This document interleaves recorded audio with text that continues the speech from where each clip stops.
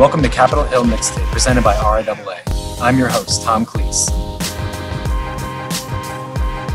Welcome to Capitol Hill Mixtape. I'm your host, Tom, and before we get started today, I just wanted to say that this is probably the perfect time to wear a band or venue t-shirt to work every day while you're in your Zoom home. So today I'm going to give a shout out to Black Cat in Washington, D.C., which is selling t-shirts where the proceeds go to members of their staff.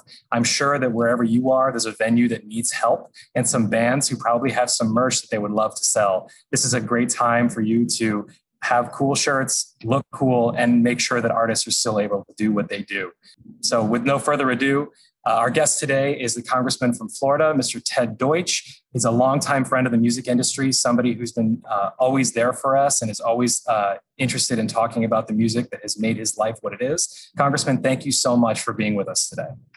It's great to be with you. I'm sorry that I wasn't cool enough to remember to wear a concert shirt or a venue shirt, something with a band. Sorry, next time.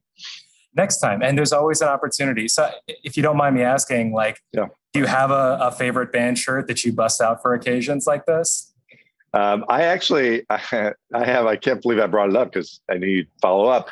I have some old school shirts. I mean, my favorite right now, most recent, is my Jazz Fest shirt from New Orleans, the last Jazz Fest pre-pandemic, and we're waiting for the next one. But I am known to have maybe an old school Tom Petty shirt floating around. I got there's a Good Stone shirt, but I'll break those out next time.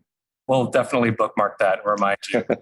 Congressman, while we're getting started, could you start by just telling us a little bit about how you got into public service and the music that will always remind you of that time? I got into public service first. I was always involved in the community, but I've always loved politics. I've been working on campaigns pretty much my whole life.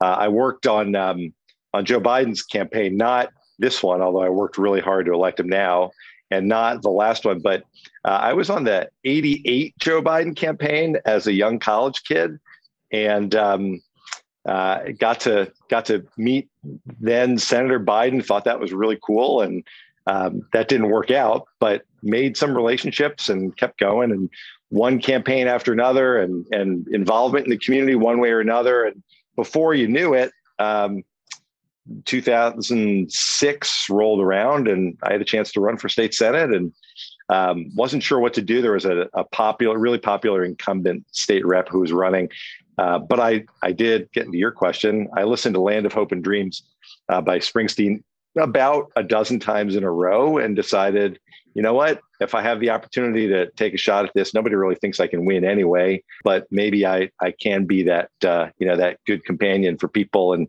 public life and try to help make their lives better. And it worked out. It definitely worked out. And that's a really good answer, by the way. Everyone has their pump up jams, and sometimes they're not jams that necessarily most people would think they would be pump up jams, but that is a perfect song for that time in your life. So let's flash forward a little bit. You're a member of Congress. You're a member of Congress during some of the craziest times that any of us can recall. All the major political events of the last year. Is there a song that's helped you get back into that headspace to go out and face the craziness? Well, there are a bunch of songs. I really like the blues, and so I love Gary Clark Jr. I love I love Stevie Ray. I love Albert Collins and sort of the old Chicago style stuff, and so that's really good just to blast into my headphones. And then there's there are the songs that, with all of the madness, you gotta turn it down and sort of at a totally different vibe. I love the song Rainbow by Casey Musgraves, especially during some of the really dark times we've had lately. With some of the challenges that we have, some of my colleagues, especially, that Tim McGraw song, Humble and Kind, I play a lot just to sort of get back in it.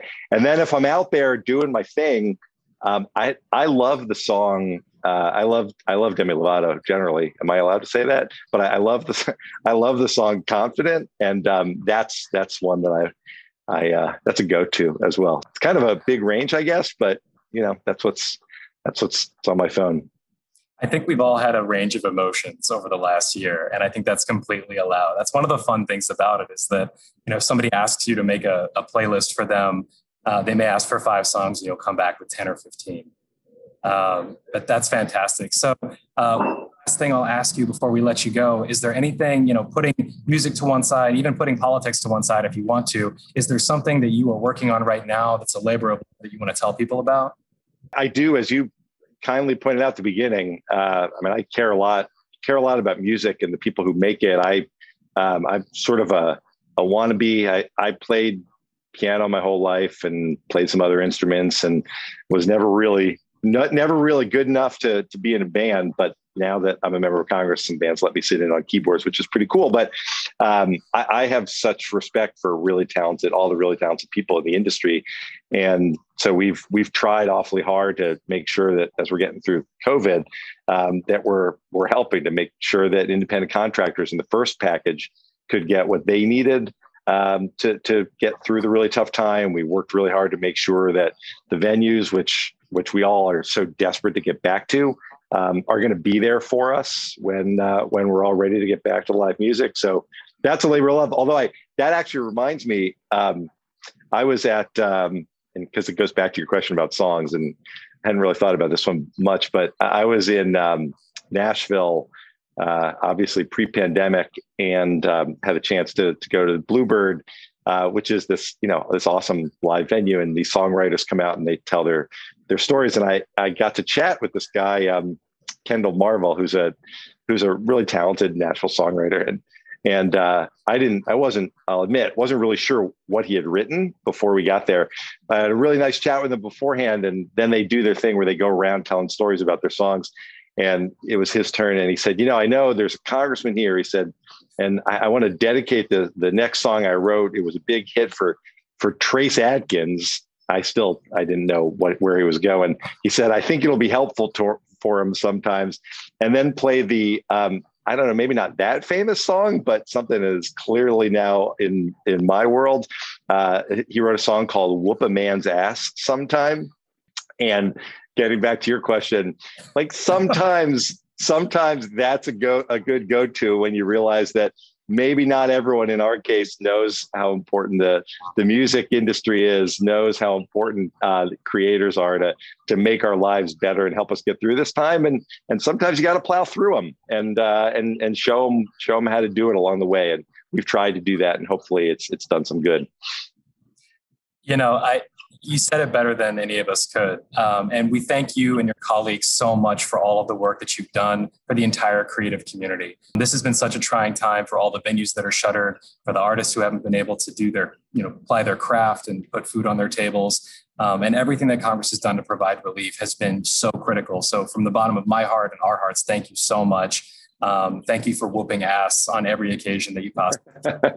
Thank you for following up on that.